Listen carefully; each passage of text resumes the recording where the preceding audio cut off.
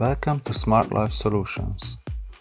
In today's video I'm gonna show you how to replace a motherboard of a Samsung Galaxy 10.1 inch tablet, model number GT-P5210.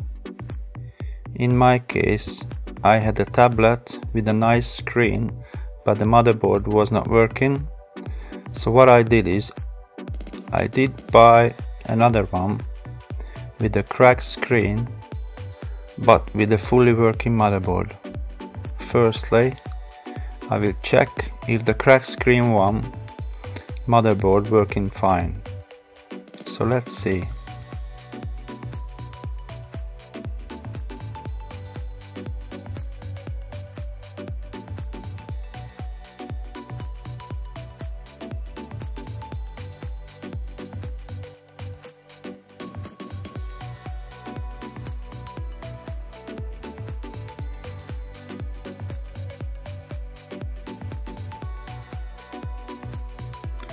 Just turn it on now and check the basic functions. Hopefully it will work.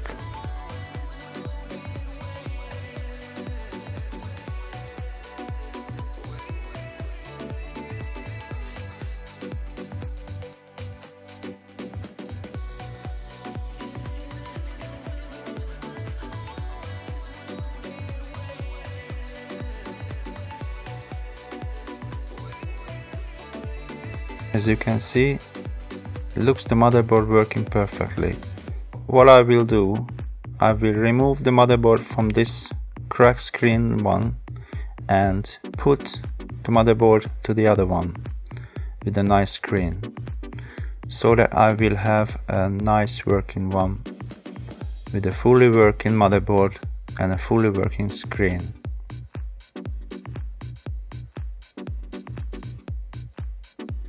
All you need to do is remove the frame so that you can get to the screws.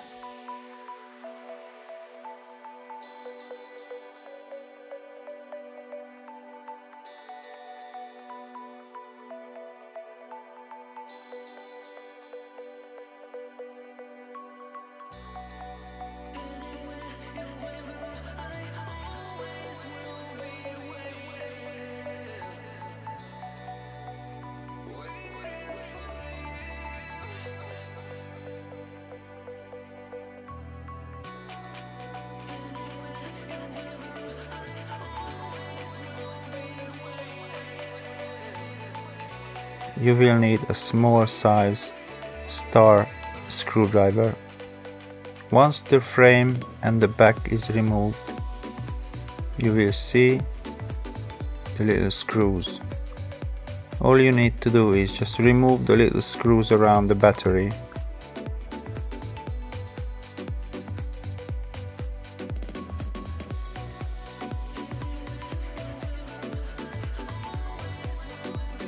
Firstly, you need to remove the leads from the motherboard.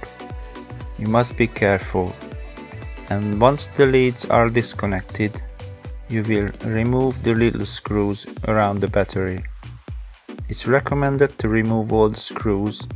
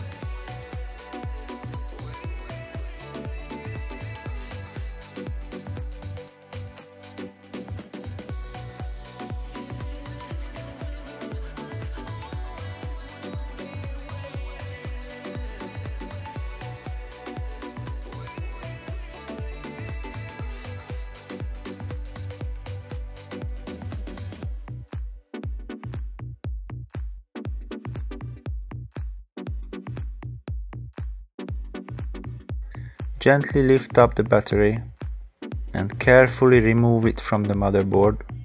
Then you can lift up the bottom part of the motherboard. It will come out easily. So once you have the motherboard, you do the same in the other tablet and just replace them.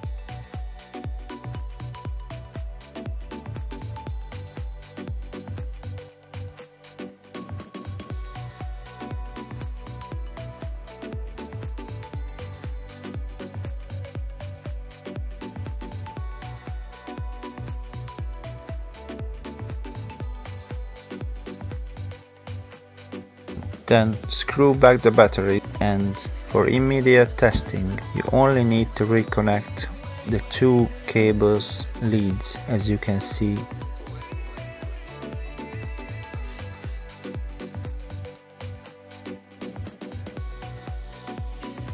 Because one of them is controlling the touch screen and the other one is for the LCD screen.